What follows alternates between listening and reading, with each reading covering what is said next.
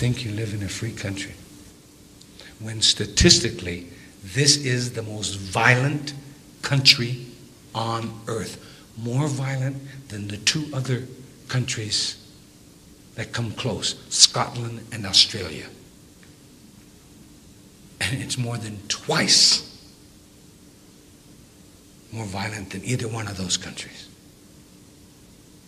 That is a statistical fact. So I don't go for the facades, man. I don't go for the Orwellian reality. I have only two concerns in my life: racism and freedom. I want to see freedom for my people in my lifetime, somewhere in the Western Hemisphere, whether it's in the Northwest Territories of Canada or somewhere high in the Andes. My people are going to be free.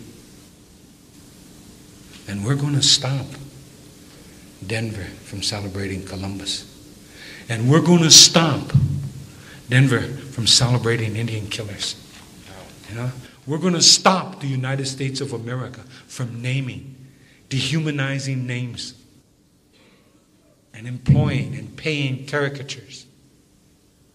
Columbus has to die.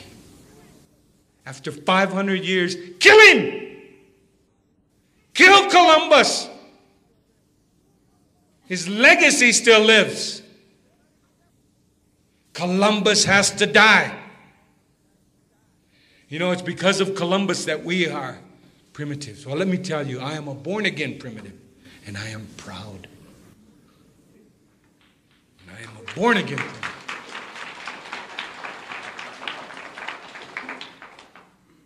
His legacy, that we are not human beings. You know, it wasn't until 1898, less than a century ago, the Pope declared us to be human beings. 1898. And he's coming to Denver. I'm going to be here. And if the Pope, and if you all don't kill Columbus, I'm going to make sure the Pope kills Columbus when he gets here. And if he doesn't, he's going to remember his visit.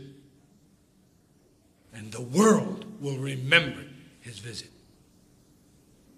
Like how the Maoris greeted Queen Elizabeth 2 years ago. The world found out. I think you guys were kept in the dark, but the rest of the world found out how the Maoris felt about the Queen of England and Columbus. Imagine the only color of the human race, the red Indians of the Western Hemisphere, were the only color of the human race not allowed to participate in the international community. That's why Columbus has to die. No one talks about majority rule in the 5 countries where we are majority. Bolivia, Peru, Ecuador, Panama, Colombia, Canada. Ostensibly in Canada, because 90% of the non-Indians live within 100 miles of the U.S. border. And guess who lives in the north? And we control it. Canada found that out last year. The Oka crisis that you were kept from. When the Canadian Armed Forces employed more soldiers to surround 50 men, women, and children, Indians, than they sent to Saudi Arabia in the Gulf War.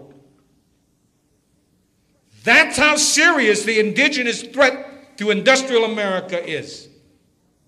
And the Orwellian reality that you are now a part of. It's unacceptable that the legacy of Columbus keeps my people from sitting at the table of the international family of nations, when all the rest of the sacred colors of the human race are there. Black, brown, yellow, white. We're missing. In 1900, they estimated there were approximately 250,000 Indians left in the continental United States and Alaska. 99.9% of that 250,000 were traditional Indian people.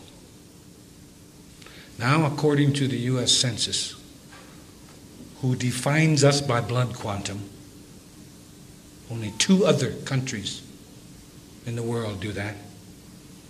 One is past, Nazi Germany and South Africa.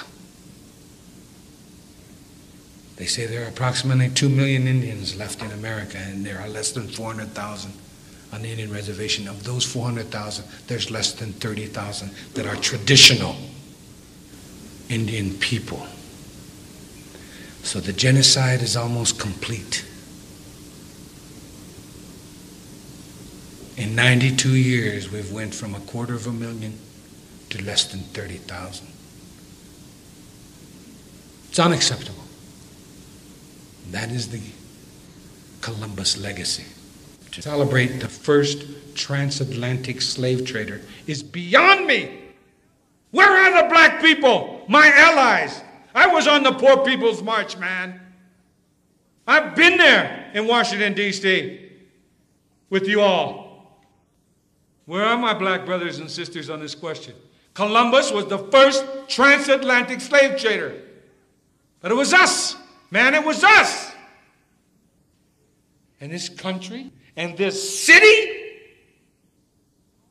has the gall to celebrate it. And everyone knows he was a half a world off course. I mean, that's buffoonery, man. You can't be more off course than a half of a world. How can you celebrate a clown like that, man? How can anybody be proud that he's a hero of questionable ancestry? Because the Portuguese, who employed him first as a slave trader up and down the West African coast, that alone, I should be marching with thousands of black brothers and sisters on Columbus Day. Where's our allies, man? Where's the Catholics? Huh? Where's the Mormons? Huh? Where's corporate America, whose land they're getting rich off of? Can't they say thank you? And say no more Columbus Day, no more Redskins, no more Braves, no more Indians riding a spotted pony around a football stadium dressed in my ancestral heritage?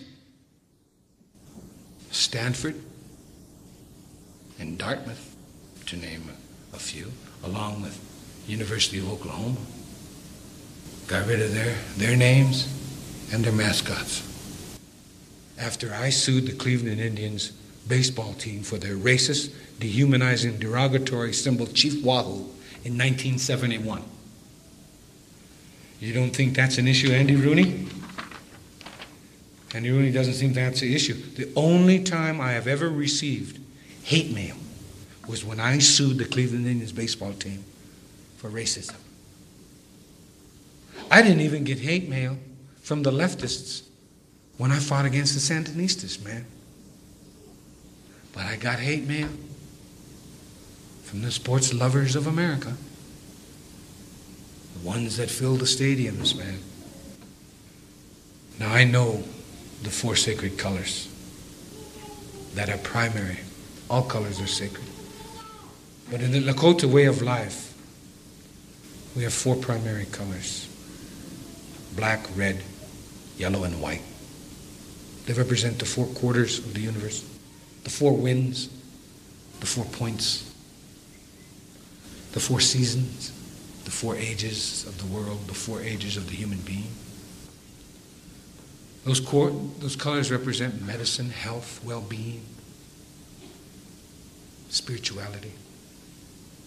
You mix those 4 colors together, black, red, yellow, and white, and you get the color brown, the color of our grandmother, the earth.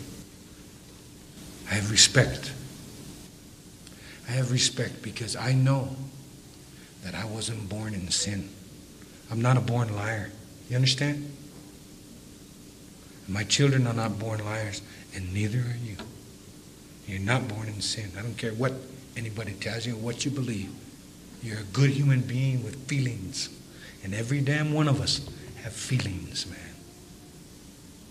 And that's what makes us human beings and part of the family. You know? The hawks and the eagles don't integrate, but they have respect. The hawk flies lower and stirs up the world beneath it, so the eagle can see a little bit better. The black widow spider has respect for daddy long legs, and they get along. The rattlesnake for the garter snake. The birch tree for the evergreen. And you go on and on throughout life and you find out that female-male balance. But you understand that we are no different than they are. And you understand that we're all born with feelings, man. The same feelings. The same pain. The same joy. So again, in the words of Chief Seattle, tribe follows tribe and nation follows nation. It's like the waves of the sea. It's the order of nature, and regret is useless. Your time of decay may be distant, but it will surely come. For even the white man's God who walked and talked with him as friend with friend could not escape our common destiny.